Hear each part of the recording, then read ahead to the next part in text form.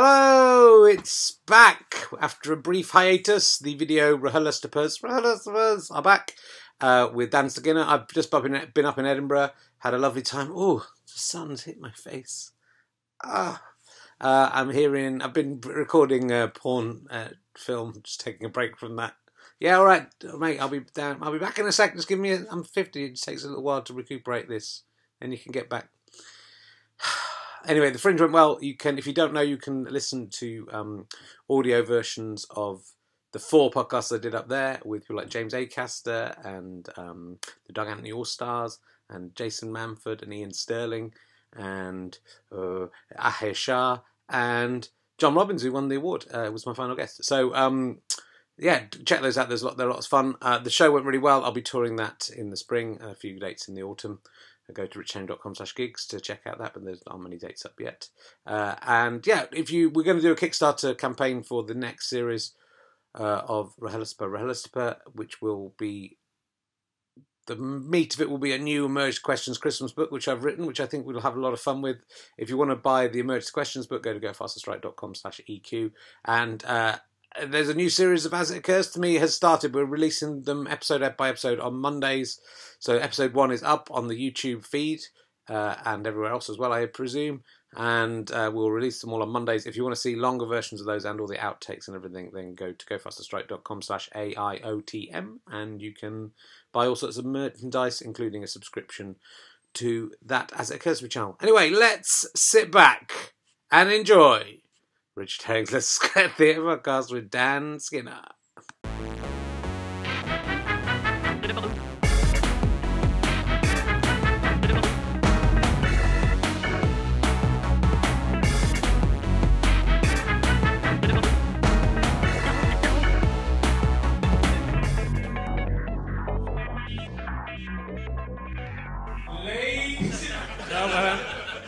Wait, George wasn't ready.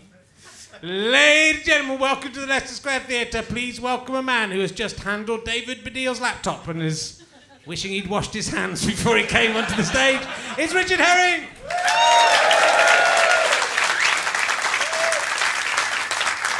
Thank you very much. Hello. Oh, hello. Welcome to Richard Herring's Leicester Square Theatre podcast. I was making a sex tape with Paris Hilton the other day, and she called it Rehearspa. That's what she is. I know that's going to catch on. Yeah, David Baddiel from last week's podcast. He's left his laptop. He hasn't missed it in all this time. A week has passed. It's just been sitting. I mean, it just shows you can trust the people in London. It's been sitting on that stage for a week. So I'm wondering if he might suddenly appear, remember what he's done, and appear. If you see David Baddiel coming in, shout out, he's here. He's getting his laptop. If you didn't come back, David, we've got your laptop. So that if you're listening to this podcast in August, we got your laptop. We will release it for a fee. Yeah, let's have a look at who's in the audience today. It's the usual suspects. 3 empty seats here at the front. I always keep those empty, those 3, just for emergencies. I'm going to talk to this gentleman. What's your name, sir? Andrew, lovely to meet you. What do you do for a living? I'm a mental health social worker. You're a mental health social worker? Yes. Can't do any jokes about that, can I? Can't do anything about that. How's it go? Have you helped anyone's mental health? I'd like to think. Yeah, good. I like to think you've helped someone. Good. I would like that as well. You brought your patients along this evening. What's your name, madam? Patsy. It's a nice name. What do you do for a living? You work in pathology. Fucking what I wish these 3 fuckers had turned up. Is pathology what Quincy does? Yeah. Is it after people are dead? Is that what it is? No, it's biopsy. Biopsies? Oh yeah, so people you cut bits off people. I once had a biopsy on my penis. You ever done that one? Do you want to come back? Just in a medical capacity, just out of medical academic interest. Didn't have much to cut off, and they cut a bit off. I don't like you, Patsy. What about you, sir? I'm Dean. You're Dean. I know you, Dean. I've talked to you. I know Dean. Dean comes from America. He's a professor of comedy. So how you having? Is this your? That's not your son. That's not your 8-year-old son. No, that's what confused me. Are you with Dean? No. Has he been all right during this? He might be a mental stalker. I talked to him for like about 2 hours. He's pretending he's doing some academic research. Yeah. He's doing a good job of looking normal. He looks normal, doesn't he? He looks quite normal. What, you on the other hand, are not doing a very good job. And what's your name? Nick. What do you do for a living, Nick? I run a pub. You run a pub. That's more like it. That's normal. If old Al Murray was here now, he'd be having the time of his life with you. Do you not think you should smarten up a bit if you're running a pub? No, okay. Don't put people off. You be your. I don't. I'd be worried if you were pouring beer for me. All your beard hairs going in it. No, they like it in your pub, don't they? Where's your pub? In Carshalton. Carshalton. Yeah. Where's that? There's a beach. Carshalton beaches. Short beaches as well. Yeah. Okay. Near Croydon. Yeah. Yeah, nice. You haven't come that far. It's been all right. Nice to meet you. Cut all that out. So it's what a fucking disaster. What a fucking disaster. Piece after piece. I've just jotted David through about nuclear energy. I should have done. Oh, I did this comedy game. It's not as easy as it looks. Even people, what do you for living in mental health? Fuck you! Trying to do my job up here. Pretend to be so. Say I'm a clown or something. In a bad mood now. So will you please welcome my guest this week? You're not as good as last week's audience. I'm telling you that. The second row was fucking awesome last week. Nice to see you again, Dean. It was a very interesting chat we had. I hope it all turned up somewhere. Our guest this week, he's probably best known for being Morton Frog on the Pinky and Perky show revamp in 2008. That's why we're all here tonight. Will you please welcome Dan Skinner, ladies and gentlemen? Welcome. Sit down. Pull up a chair, pull up a microphone. I'd forgotten I'd done that. Had you? Yeah. What was it? What was the character called? Morton Frog. Oh, I yeah, imagine Morton he was Frog, French yeah. or something. Was he Yeah, French? no, he was Indian. Oh, was he? Yeah. It's even more offensive than I imagined. Yeah, absolutely. Yeah. In fact, I won't do the accent, if you don't mind. Yeah. No, I can't remember what he was, actually. No. Yeah, one of my first ever things. Yeah. Was it? Yeah. I don't remember. I loved Pinky and Perky when I was a kid. Yeah, the revamp was shit. Did they still do the high-voiced singing? Do you know, I can't remember a thing about it. Yeah, I'm so sorry. I'd love to have a few stories, but there's nothing. Move on. That's why I wanted the pink. I was mainly Pinky and Perky. Oh, really? Oh, right. Yeah. It's all of that. Well, crack on. Yeah, I'll see what I can dig up. I'll make it up if I don't know the answers. Who do you prefer out of Pinky and Perky? Pinky. Yeah, Pinky is Yeah. the best one. He's carried Perky. Perky's nothing. Nothing. You're also Yes. you're also in a bouncer in According to Bex. Yeah, Remember big that? time. Yeah, big time. According to Bex. What was that one? That was that show? I think that was Jessica Hines' sitcom. I'm pretty sure that Dan Tetzel from As It Occurs to Me wrote some of that. Yeah. Yeah. Oh, was he? Oh, right, yeah. And Well, you got a chair. Was that I Dan think that might be Tetzel Dan cheering? Tetzel. Right, Is it Dan lovely. Tetzel in? Yeah. Yeah. Okay. Yeah. Or his fan club. It's a good show, that was. It was a good show. It was a good show. Good show. A very good show. Good No, show. thanks for coming along. Pleasure. And yeah, well, Thanks for having me. no, it's good. Oh, It's it's good to see. very I was good, very yeah. interested in, people do know you from Shooting Stars and Yeah. things like that. But Maybe. I was I'm from Shooting Stars. yeah, not the original Shooting Star. No. But you've done. I don't loads- look like this when I do Shooting Stars. You don't? No. Well, you're a master of disguise. I'm a chameleon. You Yeah. I play a character called Angelos Epithemiou, who's a what Ricky Gervais might describe as a mong. But he's Please do give some underscope on your way out.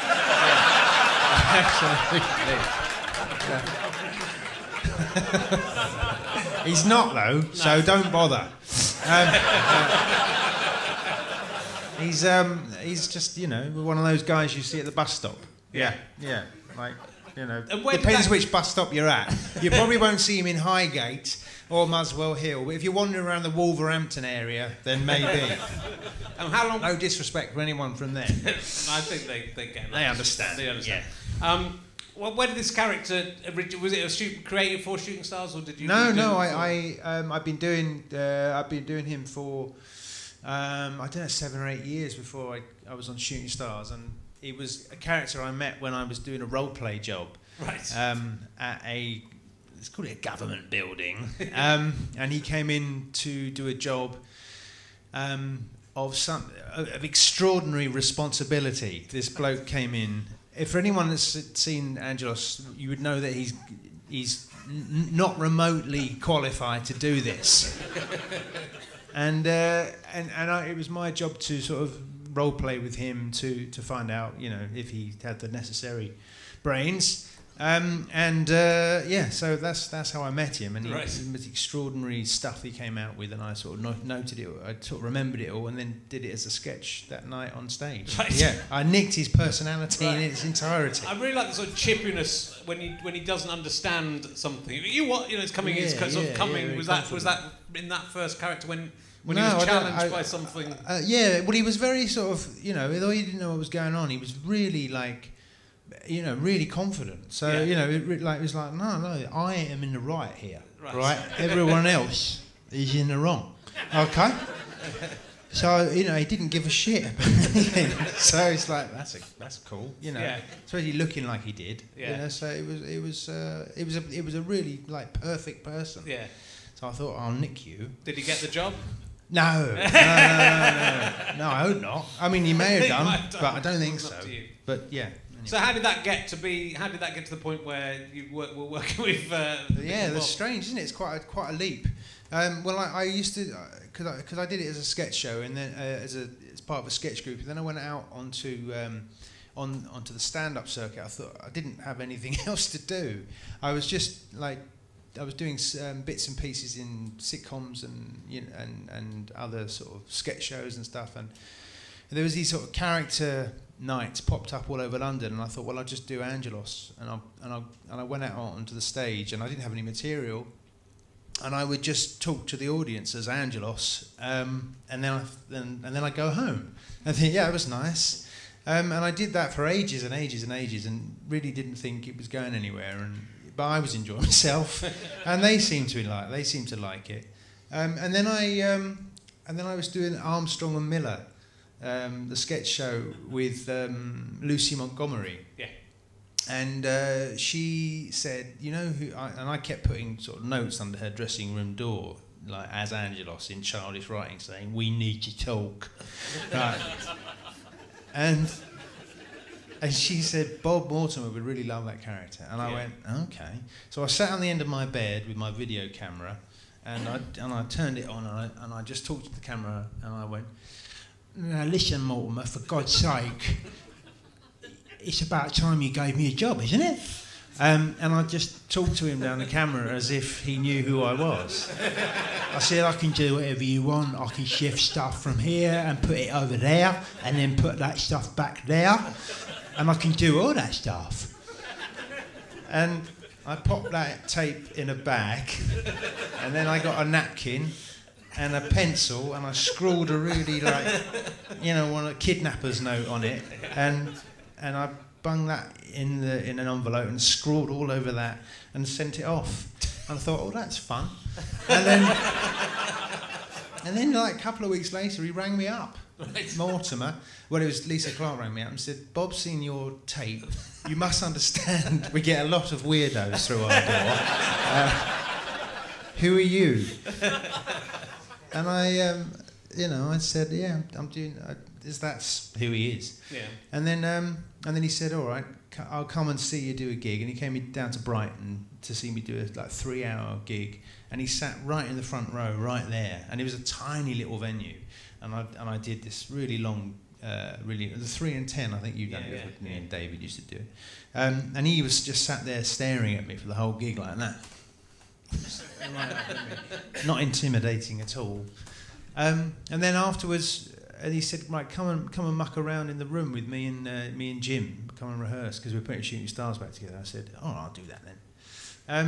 And then I turn up and at this rehearsal room, Matt Lucas is there and Ulrika Johnson is there and Vic and Bob and Jack D. And I hadn't worked with any of these people before. And Bob came up, Bob's quite frank and candid sometimes, and he just came up to me and says, Dan, this is going to be really tough for you because we all know each other and you don't know any of us.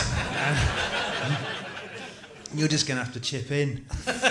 I went, thanks, Bob. He said, no, but I will be shit, but, you know, that's what it will be like on the night, you know. I went, oh, fucking hell, all right. So I put my gear on and backed my head down, and I sat there, and then I thought, God, if I don't say something, I'm just going to stay here. I'm not going to be able to, you know, I'll just freeze. And so they're all chatting away because they knew each other, and I just chimed in and I said, look, have we started this yet? Because I've got to go. I haven't got time for this. And then they were all like, who are you? And I just carried on from there. And then Bob said, right, come and do the show. Brilliant. I mean, that's a kind of No, amazing. it's quite strange. I do appreciate it, so like an unusual way in. Well, I like Vic and Bob have both been on this show, and I really like them both. I really love Bob Mortimer so much. Yeah, I think he's funny. I mean, not that I don't love Vic as well, but he's so naturally funny, Bob, and seems like a really nice guy. Yeah, he's lovely. And that's the same, you know, to take that chance. Well, they seem to do that with a lot of people. I think they do discover quite a lot of people. Yeah, and I think Bob is particularly good at that. He does, you know, he sends the lift back down. You know that phrase, and he'll always sort of find someone and go, yeah, that's really interesting, and he'll give you, you know, if he likes you, and then Jim likes you, they'll stick you. They'll just go, yeah, we want you to do that. Yeah. And they don't care what the BBC say. I mean, all the way through the first era of Shooting Stars, I was just sort of going, please don't get fired, please don't get fired. After every episode, I just thought someone from the BBC was going to just go, thank you, off you go. Yeah. You know, because I was like being like this, you know. They don't like that on telly. And they didn't fire me, and it went on and on. That's the astonishing thing about it. I think is just that TV has become such a, you know, closed shop, and a lot of people getting in a certain route. So it's really funny to hear someone getting in by sending a tape in a bag. I know, it's quite unusual, isn't it? I mean, not that you weren't doing stuff beforehand, but you know, but it's still was like, but it was because everyone said to me, "Oh bloody hell, that was like really brave of you to do that," and I was like, "No, not really." You know, it's just it was fun. It was a silly thing to do, and I didn't, you know, I thought it'd be fun. I thought it'd be all right. And it went okay. And it's quite a high state. It's an interesting character because it's quite you know, there is an element of that. Is this acceptable? Yeah. But it's also quite a high status character. Weirdly. Yeah. Well, I think that's the thing. I think if he was like, I think if he was a victim of any sort, then it would be, you know, it would be a bit. I wouldn't feel comfortable doing it. But because he's like quite on the front foot and he's quite prepared to give you his opinion, albeit, you know, dodgy as it might be, then I think that's all right. Yeah. People have never accused me of anything like that. No. Yeah. No. Well, I have now. No, I haven't. No. And you sort of started out in sketch. You did very successfully with sketch comedy straight away, although you were in a sketch group before you won the nominated for the Perry Award called The Benders. I don't remember the Benders. Yeah, it wasn't The Benders. You've done your research. Yeah. Why were you called The Benders? Yeah, I don't know. Actually, I do know. It was like Wimpy. You know Wimpy, the burger bar. They used to do. I didn't come up with this. They used to do a sausage in a bun called a bender in a bun. You know, it was a Frankfurter that went all the way round. And it had little cuts in it like that, and then it was in a bun, and they called it a bender in a bun, only because the sausage was bent all the way around. So we decided to call ourselves the Benders. Bit of nostalgia, retro. I didn't decide that. I just went along with it. I love the name. Well, like Rob Llewellyn on his his first sketch group was called the Joeys, which, Yeah. but I think, Yeah, but I don't think it was because of that. Oh, but, okay, but right, Maybe okay. it was. Who knows?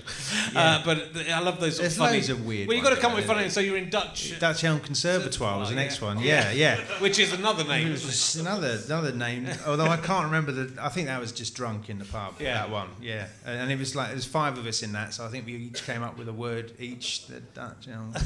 Conservatoire. Yeah, it's something like that. I mean, it's a pretty impressive lineup of people in that sketch. Yeah, that have gone on to be. It was all right. Yeah. Yeah. So Rufus Jones, Jim Field, he was an actor in Hunderby and Camping, and he played Terry Jones in that Monty Python thing very well. Yeah. And He's Jim in that Field advert Smith, where the bloke he's, there, yeah, you might know him best for the James Reed advert for when he rides along as a knight and employment people. That's what he's best known for. That's what he's best known for. And He'll be it's thrilled his to bits when he hears this. That's his best work. Yeah, it's his best work.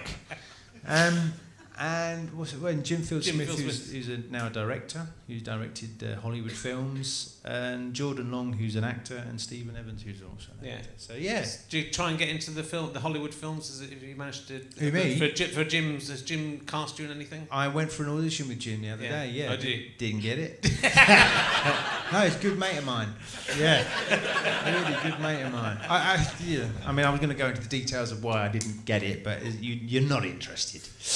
No. But you do a lot of acting. I met you when you auditioned for my... Oh, yeah, for you, which I didn't get. You didn't get that. Yeah, that's right. And if you put a tape in a bag, mate, I'd have fucking put... Yeah, no, that's exactly. all you need to do. Yeah, tape in a bag, remember? I thought you might want to meet me, but no, it turns out that didn't work. What a shame. No, you're very good. Thank you very much. You You have to say that, though. Yeah. But you were very good. Couldn't have been that good. But I think that's the amazing thing. I've been on both sides of auditions, and I don't do very well in getting auditions myself. I get occasional thing, but it's such a weird process. Yeah, it is. On both sides. Yeah, because it's very forced and awkward and strange. And so often, and I think about this all the time with things like, the decision you make about who gets to be in something. How do you make that decision? It's really difficult. Sometimes it generally comes down to being, between two people and you can't decide. In my case, is that what it was? That was more or less what happened. More or less. Yeah. Not quite. I think in the end, you did a very powerful audition. Very powerful. A lot of people did very bad auditions. You did a very good audition, and the reason you didn't get it was because the age. It was age. Age, yeah, it comes out of age. It was the actor, female actor we wanted. Oh, you wanted a woman? We wanted a woman. And I can't compete with that, Richard. No. You came close. Yeah. You were going to be her boyfriend, but we felt it was too... a man being 13 or 14 years older than his partner, that is just disgusting. Yeah. But no doubt people on stay television in. will not go for that. But it's you sort of think that if something like The Office, which you're also obviously in, but if those main characters in The Office, if that came down to someone, Ricky Gervais going, should we have Mackenzie Crook or that guy? Oh, let's go with Mackenzie Crook. I think he knew Mackenzie Crook, so it's probably not a good example. But that life-changing decision, especially for Tim from The Office, the main one from The Office, that was if he Are you up for that? No. Okay. If he hadn't got that part, but getting that part is what's propelled him into everything else he's done. You mean Martin Freeman? Tim from The Office. And he's in Tim. He does Tim from The Office in The Hobbit. He does Tim from The Office in Sherlock. Tim from The Office in Fargo. In Fargo, he does know Tim from The Office. He does. He's doing an advert now. He does it in Lord of the Rings. The Hobbit. The Hobbit. Tim from The Office. Yeah. Tim from The Hobbit. Yeah. And so that decision. I'm not saying he wouldn't have made it anyway, but I think that decision, you end up being. They don't know that's going to get on to be a massive hit, and it goes on to be a massive hit, and then everyone in it gets becoming everything else. Well, I hope yours goes on to be a me massive too, hit, Richard. And then you can. And then I'll be really pissed off. Yeah. There may be other roles, Stan. There may be other roles in it if it should go to screen. But if it should, it's a big if. You never know. You never know. You like that. Never know. But you have done lots of. A lot of hoops to jump through, though, isn't there? Those things. There's a lot of hoops. There's a lot of hoops. It's a very difficult process. I do know that. It's a fucking pain in the arse. I know, it's horrible. That's why I just make my own things. No, exactly. This is the right just place to be. easy. You can control this environment. Yeah, up to a point. I'm interested in all you because you've done lots. It's interesting to see a comedian doing. You've done quite serious films, or you're in High Rise. Yeah. Have you watched that? I haven't seen it, but I've seen It's a bits. serious film. It's bonkers. Yeah, it's crazy. It's based on the J.G. Ballard novel of the same name, and it's a dystopian future set in a high-rise block, where the landed gentry live at the top and the sort of lower middle class, upper middle class are at the bottom, and the building sort of breaks down. They start having running battles and pitch running battles, and it's Ben Wheatley. So there's loads of sex and it's Ballard and Wheatley, which is a good combination. There's loads of sex and there's loads of violence and death and explosions and filth and scum. Yeah, but it was great fun to do. Well, that. he's an amazing director to work with. Oh man, he was just brilliant. Really? Yeah. And he had the reason I was doing that was because he had directed. Had you sent a tape in a bag? yeah. I sent it back. Yeah. No, he directed a load of the Vic and Bob sketches for Shooting Stars. Yeah, that was Ben that did that, and I met him doing that, and then he just said, "Come in and audition for this role." Right. And my performance was obviously powerful enough for him. It wasn't enough for you. It was too powerful. Too for us. powerful It was for too you, scary, exactly. Too No, powerful. I can imagine. Yeah. And that was great. Yeah. That was good fun. Yeah, that was with like Jeremy Irons and Tom Hiddleston and there was Elizabeth Moss. No, it's amazing. Like, Tom Hiddleston takes his top off. He looks quite good. Yeah, he does look very good. Yeah. Thanks for bringing that up. Did you take your top off in it? Yeah, I do actually. Yeah. I look really good. Not as good as him. He's skinny though. But yeah, there's a lot of nakedness in that. Yeah. If that's your thing. Then. I thought when I first saw Tom Hiddleston, I first saw him in that when he was playing Lockie or wherever he is. Oh, what in the is that him in it? Superhero? Yeah. I just thought he was shit. Did you? Yeah, I just thought that actor's terrible. He'll never work again. Yeah, well, I was wrong. You've got a good eye, Richard. You're in the right game. And I was also you did loads of films. You did Revenge. I did do Revenge, and I watched the other day. Have you seen I haven't seen it. No, but that's not unusual. No. But I should have. I haven't. Yeah, I haven't. Got what's it like? It is worth watching. I love Alice Lowe. She's actually was 7 or 8 months pregnant when she was directing and starring in this film. Yeah. It's sort of about her baby taking over and just sort of guiding her to kill lots of people. Yeah. Essentially. And you don't quite know why she's doing it, and then you find out why she's doing it. But you're right at the start of the film. I'm the first guy that dies. And you're playing quite a sleazy man. So you think she's killing. It's the kind of role I would usually get of basically a wanking man in a spider shop. Let's. To be fair, I wasn't wanking in the shop. I just, I would have added that to the role. Like I said, Alice. Well, I could have done what I like, but I chose not to wank up against the reptile house. When they asked me to do that, they said, "We got this film. Do you want to be in it?" I went, "Yes." And they hadn't finished the script, so they just gave me the scene. And then it was right at the beginning of the film, and then he said, "You can just do what you like." Right. So I just improvised lots of sleazy. I was wondering about double entendres. Yeah. Yeah. Well, I don't know how it's come out. It's good. Thank you. You're very. You and Tom Davis is in it as well. And Tom Davis. There's lots of very memorable performances of horrible men being taken revenge on, deserving to die, and the occasional woman. But yes, it's good.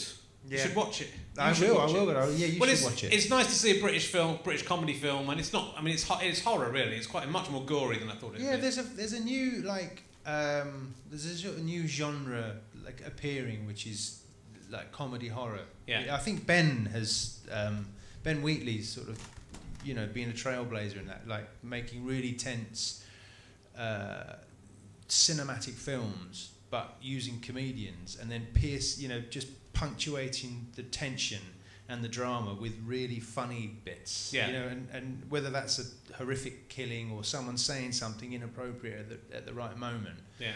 And now Alice has come in sort of behind that, and because she did Sightseers with Ben as well, and Steve, that's a good film. And there's another one I've just done called The Ghoul, that was written and produced and directed by a guy called Gareth Tunley, who'd also worked with Ben Wheatley. So that's coming out in August. That's just about now. That's Is it? Oh yeah, it's about August now. Yeah, is just yeah, about now. round the corner. And I'll talk about that. You've worked with TV's Emma Kennedy as well. I have, yeah. You've played on her show called The Kennedys. Yes. Yeah, based and on you played her life. Emma Her Kennedy's dad, who I know. Do you? Yeah. Did you meet Yeah, Tony? Tony. Yeah. Yes. yeah. Yeah. Lovely man. He's Yeah. a great guy. Yeah, very nice. Very nice guy. It was very. It was a very emotional time for them making that, because when we made the pilot, Emma's mum had not long passed away. Yeah. So that was, and her dad was on set while we were filming a particular scene that had actually happened. Yeah. So it was all very strange, you know, and we were in the middle of filming this, and we just heard her dad, who'd been watching the monitor, crying downstairs. He just broke down, just because this scene was just like, you know, it was one of their sort of favourite family moments, you know, and he was watching it being depicted on screen. So that was quite, I don't know, emotional. Yeah, it was quite emotional. Yeah, and then we did the series. Yeah. This must be odd to, like, have you done that before? You've played someone and then they're on the set watching. No, I've never done that before. It's sort of quite intimidating. Obviously, me and Tony don't look anything like each other. He's quite a short lad. He is, yeah. And I'm not. And yeah, so it was quite bizarre. But he was lovely. He couldn't have been nicer. Yeah. And Emma's a lovely. Was Emma nice to work with? Yeah, she was. Yeah, no, honestly, she was. Honestly, she couldn't have been nicer. She didn't put me in that, you know, and that is why Did you I ask think her? I would never ask, but you know, I just would assume that you would have gone in. that I should have got. Yeah, no, I agree. Part Yeah. in You should have done. I can do a Welsh. Hello, you've known her a Hello, long I'm time. from Wales. Hello, and it's me, Tony Kennedy. Yeah. Let's There he jump is. in the car. Yeah, well, you just answered your own question. Perfect, isn't it? Too good. That's the thing. Yeah, too good. That was too good. powerful. Yeah, too powerful. That's right. It was just me and you down the last two. All right, I'll ask you this emergency question. From the book of emergency questions. Yeah. If you had to be anally violated by a popular chocolate bar, no. if you had to be, Oh. which Yeah. chocolate bar would you like to have inserted in your anus? If it had to happen. If it had to, well, gun to the head time. Yeah. Probably. You can choose. It's gun to head, but anything anything on the counter. Yeah, you can put up there. Oh. Well, that's a difficult It choice. is. But it would probably have to be a fudge. Yeah. You know. Just you want that Right. small. Yeah, well, it's not too big, and it's, you know, it'd do the job, I suspect. Whatever it is, the job that you Would were. you- What, I mean, Would you be worried about the fudge becoming lost? I would. up I there? would worry on a hot day. Yeah. Yeah. But it's quite small, and it could. It would if have to was be in- the middle of winter when we did this. If it was pushed Like- far enough. What, too far? Yeah, it could get stuck in there, couldn't it? Well, it could do. Yeah, Yeah. but that's the same with any of the bars. That like, but if you. What if you went Could you for get like the disc 'cause a it's small? family bar of Galaxy? Yeah. Then you'd struggle with that. I mean, I would struggle with it. I don't know how you get on. It's not like You'd I be put all right. loads of chocolates up my bum, and that's No, why I thought asked you the just question. researched everything else meticulously. So I thought perhaps you'd have, you know. I mean, I don't know. If I'm honest with you, I don't know. But I'd say a fudge. Fudge. What would you do? George, the sound guy, wants This is true. when he was asked backstage Yeah. in that thing we do backstage. Oh, yeah. He said like a Toblerone you get in an airport. It's a big Toblerone. So people are very different. I would. Blimey, man, there's no I don't know. coming I think back would from have. that. I would go for. I think I'd have to go for a chocolate bar that I don't particularly like. Why? Well, you put Because your feet in it for life. I would, even though I'm not going to eat it afterwards. Obviously, I'm not weird. But I wouldn't like to think of, like a twirl. I love a twirl, and I wouldn't like to desecrate the twirl in that Use way. both of them or just one of them? Well, I wouldn't do it because I love the twirl. Oh right, okay, yeah. But you might would say put you like a Twix. I'd put a Twix. I don't mind. I don't really like Twixes. I don't mind them. No one likes Twixes. No. No one loves them. No one hates them. So Twix would be a good choice. One after the other. But then One after the other, yeah. not both at the same Yeah, no, time. definitely one. No, One at a that's time. fair. But then the top one's definitely Yeah, going but to get stuck. once you've already put one in, why Yeah. bother with the second? You know what it does. Yeah. Let's You see know how what's far we gonna can. happen. If you get enough Twixes, you can Yeah. see if you can See get if the you can first all the one way to come out up. your mouth again. Yeah. Yeah. That's the beauty of the Twix. I think I go for a bounty. You could do that with any chocolate bar, though. I mean, No, not any, because I don't think many of them would because of the biscuit base of the Twix. Yeah, it's got. I don't think many would It's retain good the and solid. solidity. Yeah, no, it's good. So I think it could be like a chain of Twixes traversing your intestines up through your All the stomach. way up there into your No, gullet. but I'd put I don't like Bounties. I don't think Bounties should be allowed to exist. Okay. I'd put a dark Why? chocolate Bounty. I just don't like that fake coconut stuff in the middle. I like coconuts, but I don't like desiccated. Fake sweet coconut. Yeah. All right. And I don't think it Me- should me be. neither. I don't think it should be allowed. And I don't think know who people buys a like them Bounty. should be sent to prison. What about Turkish delights? I don't mind Turkish delight. Okay, great. That's fine. I don't know if I'd want to put it. I mean, that would No, be a that's challenge. like that, isn't it? Oh, you That'd be really a have to be a professional. Even George is wincing at the idea of Turkish delight. Yeah. Okay, well, that's a bit scatological, that's- so we'll move on to something else. Well. If you had to do a human centipede with two other people, if you had to, Gun to the head. Yeah. And you are in the middle, Right. what two So- people so- would you so like? At Where does my head have to go? your mouth would be attached to the anus of the person in front of you, and your anus would be attached to the mouth of the person behind you. Man alive. So I've got to stick my head in Yeah, there. traditionally Traditionally, people would choose someone at the front who they wouldn't mind eating Oh the yeah, shit yeah, of, yeah. That's okay. and pick someone at the back who they would like to shit the shit of themselves and the person in front of them into the mouth of. Okay. I mean, the back position is definitely the worst. Do you of ask these this three. one a lot? This question. Yeah, I do. This is a real popular one. Yeah. This. Yeah. Okay. No, obviously. I mean, you can tell. This right. So if I had to, let's think now. Who would be up for that? That's what you got. I don't think they have to be up for That's it. what I was just going to go They're through being the forced- phone book and see They're being who, forced by a mad scientist. who wouldn't mind doing that. I think someone off of someone from Hollywood in the front. Yeah. Yeah. You always think of the contacts. Yeah, I'm just trying to think of someone I've worked with who think maybe they wouldn't mind doing this. I don't know. In the front. Good question. It's I'm going to wait till there's an answer. I'm not going to move on. No, good. I don't want you Answer to. the question. I'm going to answer Don't the be question. like Theresa May. Probably someone like, I said Judy Garland up the front. She would have known. Probably that's the first person that springs to my mind. You know? I mean, I'm surprised it took so long for you to conjure that up. Exactly. It's Judy pretty much Garland. everyone. It's like a I'm just garland. going through my phone book, Yeah. and I got to G, Yeah. and I think Judy Garland would be fine. No one knows how she'd react in that position. I think that's something we need to bear in mind. And then up the other end, let's stay in that era. I think probably Sammy Davis Jr. That's the new Rat Pack, right there. Yeah, I'm happy with that. Yeah. Although, I think Sammy would be into it. I don't think it would be. It's not something that I would do as a punishment. No, I think he'd be like, You'd yeah, like it, come yeah. on, I'm up ready. Then I could come up behind with a load of Twixes, through it right through. Right through Judy everyone. Garland. Come out in front. Then Man, that's good. Yeah, eat the Twixes out of Judy Garland's mouth. mate.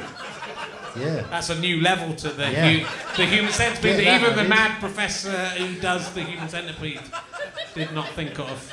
That is why I'm sitting here and he's probably in prison by now, or making the human centipede 4. I don't know of which is the answer. Fun question. One of my questions is, which I know the answer to, is have you ever been on Sunday Brunch? That is one of my Yeah, I new have, questions. yeah. Yeah, how was it? How How do did you it go know for you? that? Because I looked at your IMDb Oh, right, page, so I know was it everything on about there? you. Yeah. Oh, yeah, I've been on there. I Yeah, went how'd on as that go? Angelos, though. Did you so, go as know, character? Yeah, so it's, For the whole it's thing? easier. Yeah, I find Really? I find it so much easier to Really? do that stuff, in character, because you can just say what you like. Yeah. And chip in and ignore people and talk over the top of other people. No one can say anything when you look like that, because if they try and confront you, you just go, yeah, what? Like a football hooligan, and then they just back away. You can sort of own the program. Yeah. Although I did have to cook a sponge pudding In as character? Angelos. Yeah. Yeah. It was really good. Yeah, how It did came you out approach well. that? Well, just I got the sponge, stuck it in a bowl, and bung some other muck in there, and it come out nice, and I ate it.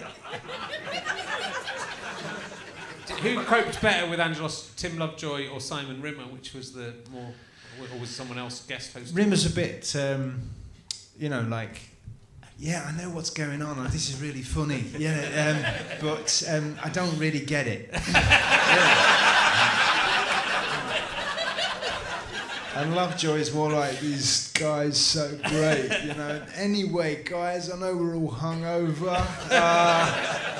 I kind of love it. Do you love it? Well, no, because I think because it's sort of terrible and amazing at the same time, and it's sort of surreal being in it because they 2 or 3. I've been on it 3 or 4 times. Oh, have you? Oh, sorry. I just go for the food now. Yeah, good. Yeah, it's great. Nice I go. croissant. Last time I went on, got like there was some amazing stuff. I didn't think you were allowed to eat any of the stuff on the get table. the whole fucking lot of it down you, mate. That's why, and I tried to say as little as If I'd possible. have known that. I tried to say as little as possible and eat as much as possible. Yeah. There was fried chicken. It was fucking What are you doing awesome. next, Richard? Writing a book. And then we had like Did you whiskies. have to do any cooking? Had loads of whiskies. I did have to cook I some. don't drink now, so I can't. Oh, do you not? No, it's a shame. It's the best thing. It's 'Cause 10 o'clock in the morning. You just slugging have back the enough. whiskey. I get you about 12 o'clock. You get on the drinks, and you just have a couple of them, and it's enough. There was martinis one time. It's just enough to get you through the afternoon. Yeah. Before falling And then asleep it was, after and then lunch. it was like. I just thought if you'd done that, if I had gone and had a sort of whiskey at 11 o'clock in the morning on Yeah. Sunday brunch, I would be out of there straight in the pub, Yeah. just like finishing that off. Oh, so I wouldn't. It's enough for me. No, I don't. I like drinking. I used to drink a lot. Yeah. But I kind of like to get like 2 drinks and then stop. That's enough. But in the afternoon, if you drink in the afternoon, then I don't get hungover. That's the good thing about Oh, drinking in the right. afternoon. Okay, so I really you like just drinking sleep it off. Yeah, I like drinking on my own That's now. why your wife puts the baby Yeah. to bed. Yeah. I get home at night after a gig and I sit in the basement and I drink 2 whiskies on my own. Yeah, good man. Yeah. And I think, If I could, I would. and I think, Yeah. this is the life. This is the I don't business. want anyone else around. Yeah. My wife's asleep, my baby's asleep. I just sit here. It's the fucking best. I don't know why I spent so many times in pubs with other people. Yeah, well, what, When know, you who could needs just them? drink Who alone. needs them? Yeah, Just drink exactly. alone When in you a discover basement. that, Yeah. it's a business. Eat some yeah. pickled onions. Oh, man. You play a lot of snooker on your own. I as well, do don't play you? snooker. I Yeah. do a lot of things down there on my own in that basement. Yeah, Now I'm okay. married. Yeah, the old human centipede going on down there. Oh dear. But so I didn't know. So you given up drink because you like drinking too much. Yeah, I you love enjoyed it, yeah. drinking too much. I haven't drunk for 14 years. Oh really? Yeah. Do you want to have Yeah, one wouldn't now? mind. Yeah. Actually, I drank half a bottle of Cobra beer the other day. Oh, right. Yeah, thinking it was non-alcoholic beer, and I just slugged it back. I was like, oh my god. And then my immediate thought after 14 years was, well, I might as well finish it. And then I thought, well, no, I better not. So Yeah. chucked it down the sink. Oh well, that's amazing. To do Yeah. that. Well, So it's Stuart- habit now.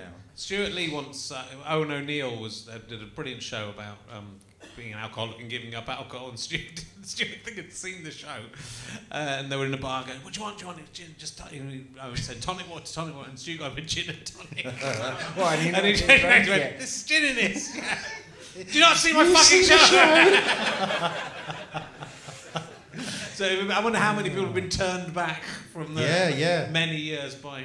Because Right, I always think it must be difficult because, like, especially in show business. Initially it was. But also, everywhere you go. But even if you go to a nice hotel or something, they go, "Here's a bottle of champagne." You know. Well, I mean, do you have to warn them ahead of time? yeah, I warned them because if they show booze to me, I have to drink all of it. No, it was like when I first, because I stopped drinking just before I started doing all this stuff. Right. And the hardest thing was Edinburgh Festival because that's like basically being at a student union for a month in August, and people are just getting smashed, and everyone's anxious and scared, and and elated, and they're all drinking, and I was just sort of sat there like that, just like clinging on, It was horrible actually. Yeah. I never enjoyed any of the Edinburghs because of that. Yeah. I can imagine. It was not very nice. Well, I've given up drinking a few times. Have you? Yeah, and not just because I wanted to lose weight or whatever. And I've done a couple of Edinburghs without drinking. And it's a very weird. You just end up going back to your flat. Yeah. And just sort of But I think in the older you get, the more that's.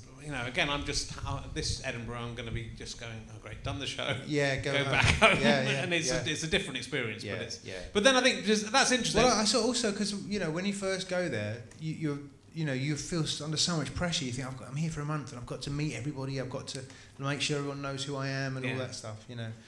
And you just feel everything is so heightened, and it's not a normal place to be. No. You know, as a performer or anyone. No. You know, being in amongst all that stuff. It is. You love it great. though, don't you? Well, I mean, sort of did, and then I did and I didn't. Well, in fact, I didn't, and then I did, and then I didn't really. So for a lot of the time, I didn't enjoy it at all. Really? I find the pressure of it's too much. Yeah. You know, you're hoping for stuff that's not probably going to happen, but also just all that maelstrom of, you know, you're working with different people, and when it's going up as students, you know, it's just like 30 people all sleeping in the same on the floor in the same room. It's just crazy. It's sort of fun. But when it's you're crazy. students, that's fine. It's fun, but then you still have those emotional. 50, yeah, when you're 50 and doing that. That's not so good. But you know, I was lying on the floor and Stuart Lee trying to wank me off with the ventriloquist dummy, and that's, you know. I remember you talking about that. Everything's. I meant to ask you about everything's. Yeah. That's affected my life. Yeah. Thinking about, I should have mentioned that to David Baddiel last week. That was last week. That was the thing that. Has he come back for his computer yet? Gonna have to get that to him. It's annoying. Yeah. Wish he'd never come on now. I'd enjoyed it till then. No, and would you are those days behind going to Edinburgh now, or do you still you're working with Barry from Watford? Yeah, touring? working with Barry from Watford. So you do a radio show. We do a podcast. Yeah. And it's and from that we've written a live show, and we're touring that at the moment. We did the Soho Theatre for a couple of weeks, right. And we toured, and we've done all the festivals. And then we're going to go on tour again. We're doing Latitude Festival. Oh, are you? Yeah, are you doing that? Yeah. I'm not looking forward to it. It's a really fun Is one. it? I like Latitude, but yeah. those performing at those festivals are often like... It's quite good. So I've always, so far, and this is going out after this has happened, so... Oh, is it? Yeah. So far, it's always been really good, because it's the comedy tent's set up and people go to the comedy tent, and then, right. You know, so it's not... Sometimes you go to those things... I think we were in the cabaret tent. Oh, well, I think that's good as well. Is it? Yeah. Okay. So do you work... Is it a double act, or are you doing... Double act. Yeah. Double act. It's a weird little show where Barry has formed a cult, and to basically make money, and he roped Angelos in to be his disciple, and I come out and that's it for an hour. Really? I've sold it brilliantly, but please come. It's amazing. Well, Alex Lowe, he's amazing. Oh, no, because I saw him very early on. He used to do a show about wrestlers. Yeah. Show. Do you know that show? He wrote that. He did. That was based on Simon Garfield's book called The Wrestling, and he did that show in about 1998. Yeah. And I found that book in 1999, and I wrote to Simon Garfield saying I'd love to make this into an Edinburgh show. Right. And he said someone's already done it. Wow. And it was Alex. It was amazing. I went to see it twice. Really? And the first time I saw it, I wasn't sure if he was really a wrestler or not. Oh, really? He was so good. I kind of believed it to the extent that I thought, even though he was doing all these impressions of all the different wrestlers. I thought, if he's a wrestler, he's like an amazing actor as well. Yeah. But I wasn't quite sure whether he was talking about going to America and at the end of it and doing. He was playing this sort of English wrestler. Yeah. And going to America. Where he's a brilliant actor, Alex. Yeah. He's really, really. He was a child actor. He was in Another Country in the 80s with Rupert Everett. On the stage. And he was Kenneth Branagh's stand-in for some time. When he needed to do the lighting, get Alex in. And he was in a couple of his films. And he's been working a long time. Whenever you meet him, he's like just like mangled and like out of breath. And there's so many things I've got to do. And he's but he's really, really funny, lovely, brilliant. How did the two of you get working together on that? Was that Well, he was doing remember Fubar? Yeah, I do. I was on it for a little while. Yeah, we were. He was on that. Yeah. And then he called me up, and he had a 3-hour radio show, internet radio show, which he did not know how to fill, basically. And he rang me up and said, "Do you want to talk to me for 15 minutes in character?" And I said, "All right." So I remember I was outside Debenhams in Clapham Junction, and he phoned me up, and I said, all right, Barry, you all right, mate?" "Oh, hello, Angelos." And I just talked about coming out of prison and being in the back of a prison van, and we talked for 15 minutes, and I said, "That was fun. I'll come and do the show with you next week." And he said, "All right." And then we just started doing that, and then we ran into trouble with Fubar, and then did the podcast, and then wrote the show, and then blah, blah, blah. Yeah.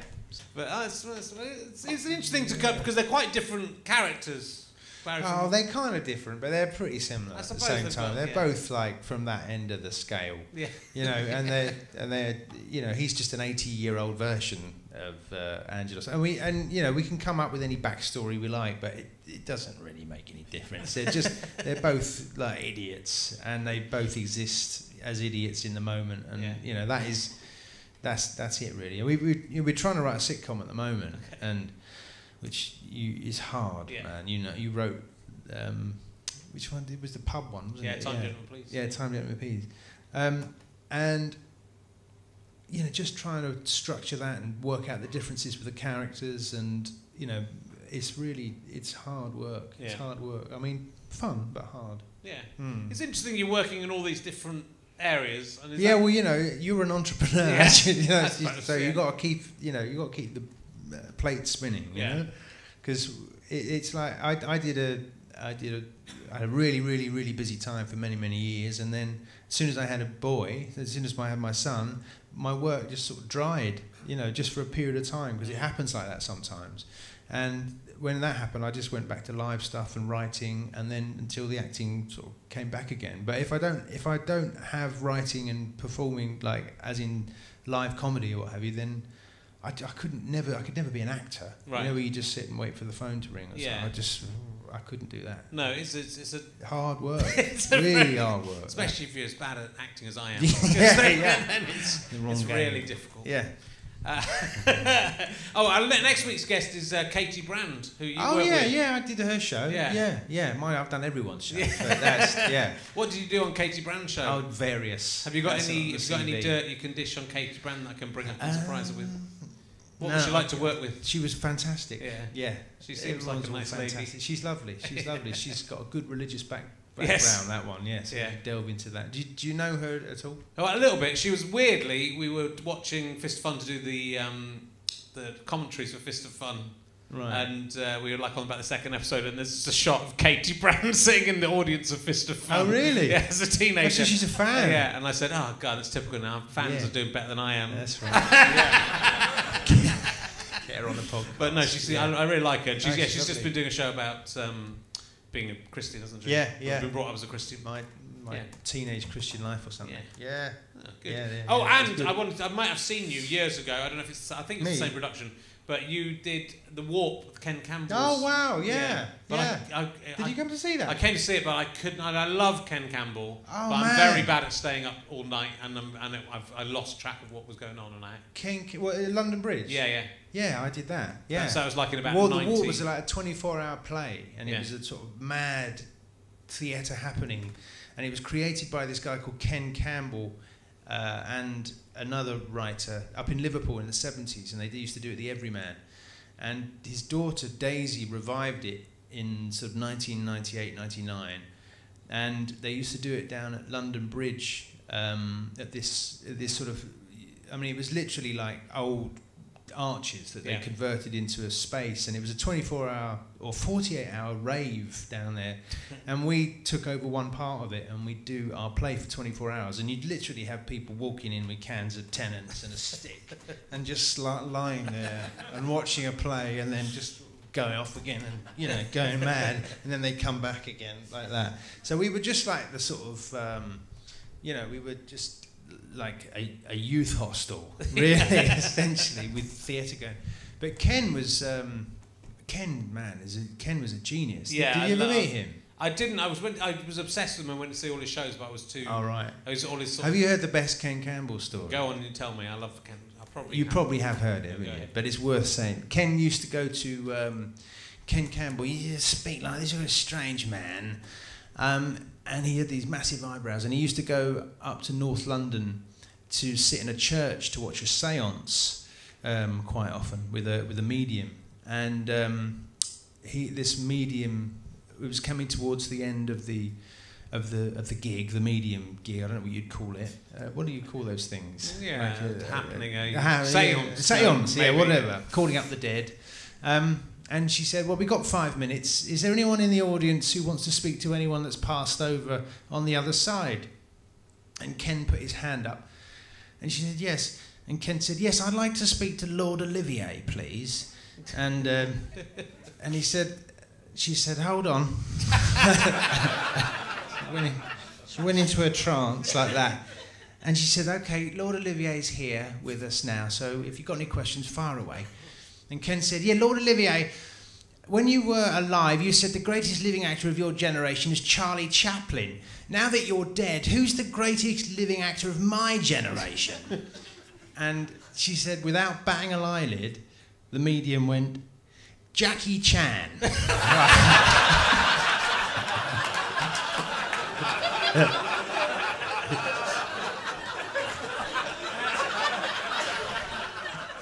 Right, and Ken, being Ken, he did an advert for Citroen or something, and he got paid loads of money, and so he bought himself an entire home cinema setup and the entirety of Jackie Chan's back collection on DVD, and he watched all of them, and he started at the beginning, and he's watching them going, Lord Olivier, I'm not sure about this. I don't know about this.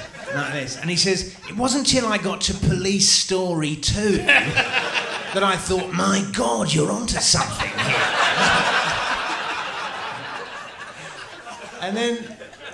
and then Jim Broadbent rang him up and he said, Ken, I've been asked to do Around the World in 80 Days with Jackie Chan, but I don't think I'm going to do it. Ken said, you better come over. And he convinced him to do it, based on the fact that Jackie Chan is the greatest living actor of his generation. That's quite, there you go. That's Ken in a nutshell. Sounds like Lord Olivier's just working his way through a Rolodex of Charlie Chaplin, Jackie Chan. Yeah. As I just like the ones with the CHA at the beginning. Oh, that's brilliant. Was Ken was still alive then, wasn't he? Yeah. Did you work with him on I worked with him on the walk. Brilliant. He would hold all the. He was really hard work, man. I mean, he was like he didn't give a shit if he offended anybody. Yeah. Like we would come in the middle of. He would be rehearsing a scene, and he'd just wander into the middle of it and pick on someone and go, Roddy, you are the plug hole down which this production is rapidly sinking.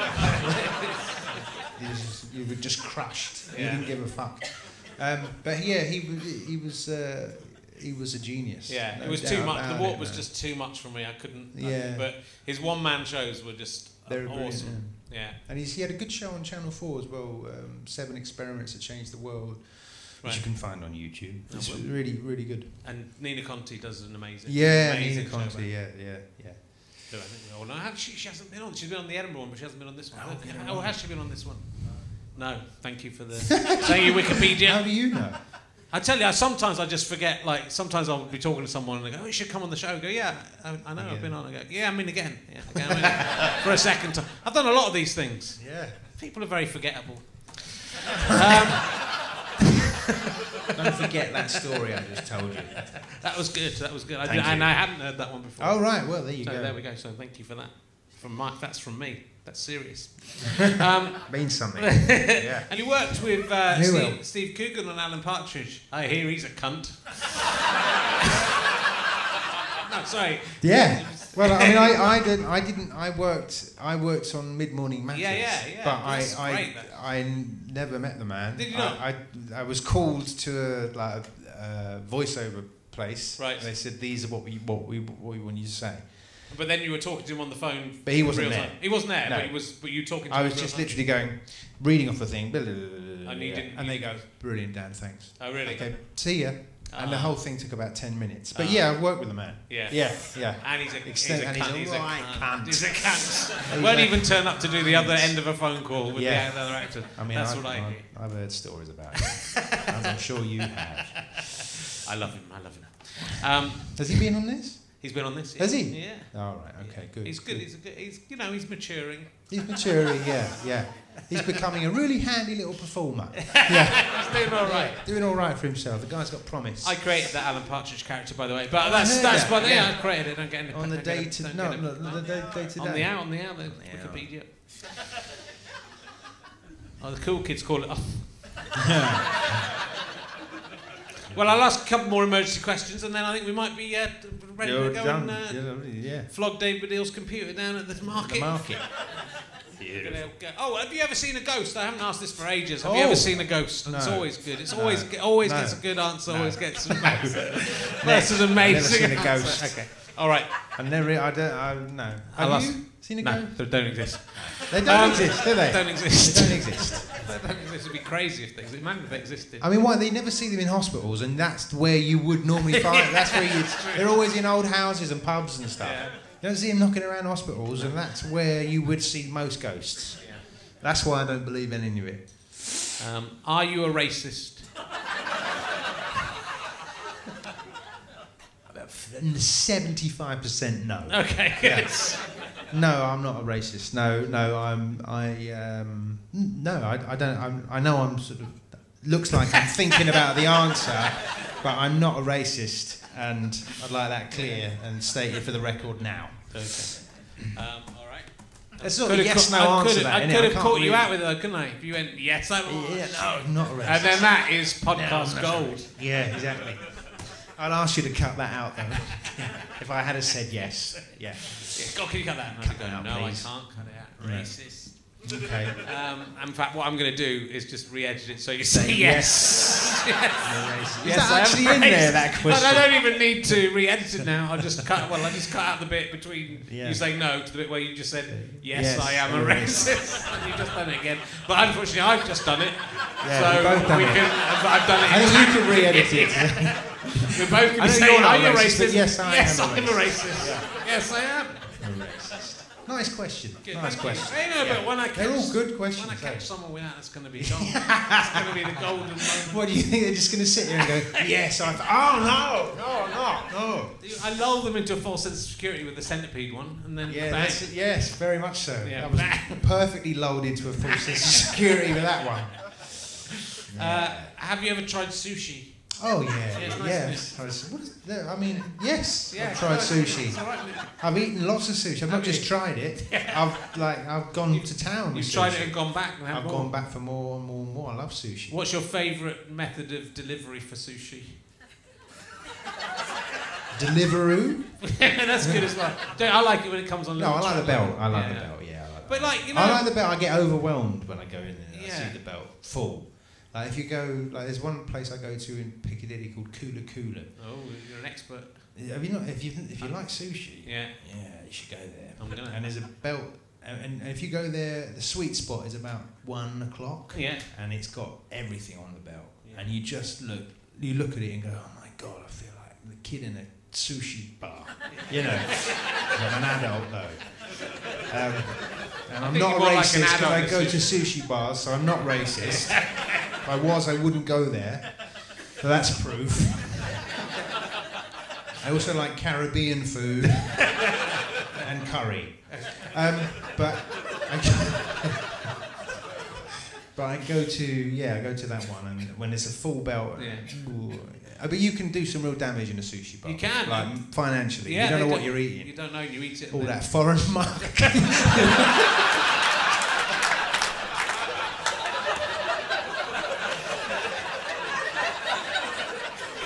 I went. There was one in Melbourne called Sushi Train. And I can't remember what the sushi was like, but it came on a train. Yeah. Fucking brilliant. Did you? So I Have recommend. you been to Melbourne? I have been to Melbourne. For the That's why I festival? went to Sushi Train. Ah, okay. It would be amazing if I hadn't been to Melbourne, but I've I'd heard it as some myth. No, I've been there. Oh yeah, Been sushi there. train. What do you mean? It Eaten just sushi drives off a into train. the middle of the room. It like just that? comes in. got It's its just own like station. a normal sushi thing, but it's on a train rather than on a conveyor belt. That's a novelty sushi. Yeah.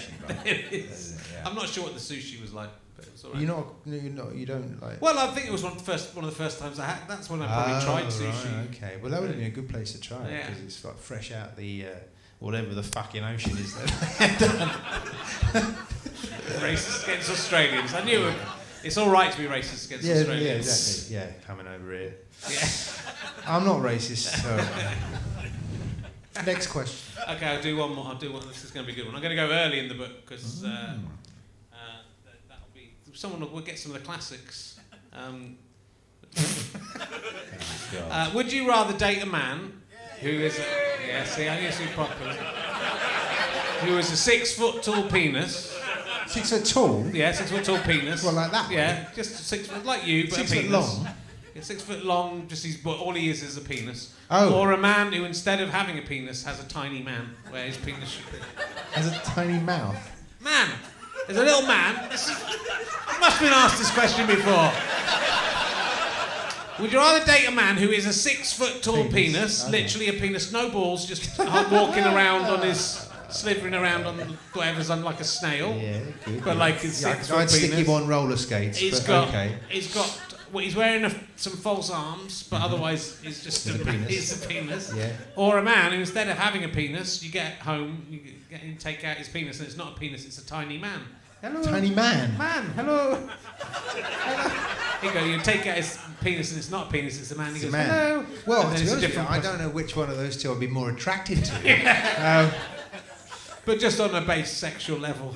Well, just basically on a sexual level, how would it be the penis? I'd have thought. Because the other one's a novelty, Yeah. isn't it? Like, Well, it's two people, the other one, though. It's an immediate Yeah. threesome. well, but what would you do with the man coming out of the man? I've already put him up your Twix hole. Oh, he'd have to be into it, though. I mean, Yes. Yeah. I'm not asking you to rate the Terrible if tiny he wasn't penis. into it. Yeah. to get his permission. I think, yeah, probably a big penis I'd go out with. I'd probably have to put him on a skateboard, just to sort of, because he won't have legs, will That's he? very offensive to the 6 foot penis people. Yeah, I know it is, but what can I do? You know, I've got to get him around. Saying you're not moving fast enough, slithering around like a snail. And then I'd have to pull him up steps. You like that, drag him up, like that. And then go back, leave him at the top on the floor, like that, and then go back downstairs and get the skateboard and then put him upright, put him back on there, and then push him to Whistles. Buy him something nice. You have thought of that That's how question you before. date a You've penis. thought of that, you've That's thought how that you through. date a penis. Yeah, that's how you date it. I'd imagine. Oh, I heard you the other day on 28 Acts in 28 Minutes on the radio. Do you remember doing Bloody that? hell, yeah. I was quite impressed that you... that was the Dutch Elm guys. Yeah. You managed to do a sketch in 1 minute. minute. What did we do? I all remember at the end you sort of said John Humphries was coming up. Damn it. Edit this bit out. 'cause I think I- Edit this out. Edit out the thinking. It was quite an... I know what it was. It was I Have a Dream. It was that sketch about Martin Luther saying I have a dream and people going, is it a little dwarf coming in and running around licking your trousers? Are you sitting in an exam? It was that. Sounds Do like you a remember great that one? sketch. No, I don't remember it. No. And then at No. the end I have a dream that the bloke from the Today programme was going to interrupt me, which he did. John Humphries then came in. It was a very cleverly constructed... Well, yeah, that was 1 us, minute very of much. radio. Yeah, that's what we were famous for. Yeah, I didn't write them. I just thought on Have the spot. another one. Well, there's another one. We can do 500. Oh, really? If This people is, have this is got that available want to to buy stay. this book. It's available to buy. Has it been Go reviewed? fasterstrike.com. It hasn't, but No. well, only by the many people who've bought it who love it. Yeah. Do they Everyone do loves stars on Amazon? And, Well, because it's only for sale at gofasterstrike.com. oh, is it? From the back of this gig. Well, why not? I get one on the way out. I might give you a free one. Oh. Has your sibling ever seen a ghost? No. Do you have a sibling? I have two siblings. Oh, yeah. Yeah, And you're neither sure of neither them of them neither of them seen have seen ghosts. Have they ever secretly seen a ghost and not told you about it? Yeah, I think both of them have. Yeah. Because I've noticed by their behaviour, when we talk about ghosts and they go, "Oh no, I don't believe in them." I think they'd be put off telling you because you're so vehemently thinking About ghosts don't against exist. ghosts. Yeah, I'm against them. Yeah. If there's one thing I am racist towards, it's ghosts. Because they're And too foreign they're ghosts. too white. Now, that is the sweet spot. What would it take for you to fillet the actor Keith Allen? Question 4. What would it what? What would it take for you to fillet the actor Keith Allen? What would you need? What would it take? To fillet Well, him. like money. What would you have? It's interesting you went straight for money. You could have anything you wanted, but you're thinking about the price. DVD of Charles Bronson, Death Wish 1. That's all it would take. Yeah, honestly. Good to know. I haven't got a DVD player either, actually, so that would be pointless. Just Almost a, like you just just a want 1 month, one free year subscription to Netflix. That's nice. And That'd be good. I would do it. Okay. Yeah. I'll get in touch with them. That's Yeah. the most reasonable. I think it's worth, if you're going to do these things, it's worth getting something good out of it, isn't it? Yeah. And I think a year's free subscription to probably Netflix and Amazon. I think Amazon would Prime. be Amazon Prime. Yeah. Yeah, well, Amazon Prime, you get so much more with Amazon Prime. You do, I mean, get it's everything. expensive, though. £79. I think it's gone up, hasn't it? Is it? Well, so it seems a lot. Well, that's all the You more get reason the- for me you- to suck him Yes. off. I think Keith Allen's going to be sitting there going, exactly. you know, So this that's is, why I this want is totting that. up a bit. Yeah. It was all right when it was Get a Keith DVD. Allen on the phone, will you? All right. Those bills aren't going to pay themselves. One more, I reckon, and then I reckon we're done.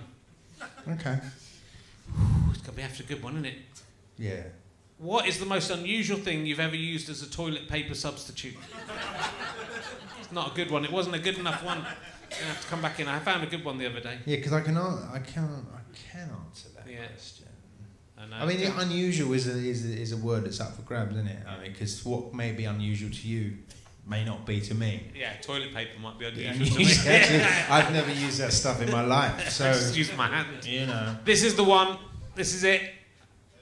250. It's exactly halfway through the book, except there are more than 500. If you could have all your teeth replaced by psychic orbs that could tell you all future events by telepathy, but would scream at a high-pitched volume every time you opened your mouth, would you go ahead with the teeth replacement operation? If there's any questions you need to ask about that, I mean, it's fairly plain, but if you want to know any more. You'd like, ask me that question So, again. if you could have all your teeth replaced by psychic orbs, it needs to be all of your What's teeth. psychic orb? Well, a It's psychic orb is like round a. thing that I think it'd be a spherical, roughly tooth-shaped size that thing. goes in your mouth. But I mean, bigger than your teeth. It would be uncomfortable. They'd be And so like you 1.5 like times the size of your teeth. and they'd all like they could tell the future. Yeah, these they're things. all spheres, and they can tell the future. All of these by things tell the telepathy, but future. only all together. Oh, right, okay. Yeah, so you they can't just work have in one put in. They work as a unit. Right, okay. It's all your teeth replaced with Yeah. the psychic orbs that work together. But if you open your mouth, it'll be ah! If your mouth's closed, they're just going. But what's going to happen? the You know what's benefit going of to having happen in the news psychic? today? The benefit of having psychic teeth would be that I would be able to like predict the future. Yeah. But I wouldn't be able to open my mouth. Well, you go open your mouth, but ah! So I couldn't actually tell anyone what. No, but you could I write have it. all this stuff up You here. could write it I down, could write it down. text it, tweet it. That's the toughest question I've ever been asked. I mean, how much do you like your teeth at the moment, and how much Could do you have dislike? it for a while and then go back on it, No. or do you have to just like No, it's- commit to it fully? It's it says NB. The orbs would be useless for chewing and make your breath smell of sulphur, but you would win the lottery every week. I think I'd do it. Yeah. Yeah, good. I think I'd Well, go. I think I would go. I mean, I think I'd do that. Yeah, I think it'd be good. Yeah, It'd be worth that mild inconvenience. I suppose so. I mean, You could pay. You'd have so much To money. be honest with you, Yeah. I don't know. No. If someone came to me with that quandary, I don't know how I'd answer. If you could find someone who's already had it done, they can Yeah. tell you if you're going to do it. I reckon if you went on the internet, you'd find someone that reckons they've had Yeah. that done. So maybe I'll put a shout out. Okay, cool. That's question 250 if you're following home. So thank you very much. Thank you. I hope you've enjoyed it. I've had a thoroughly been good all right, time. hasn't it? Yeah, been lovely. Ladies and gentlemen, please give a massive round of applause for Dan Skinner. Thank you.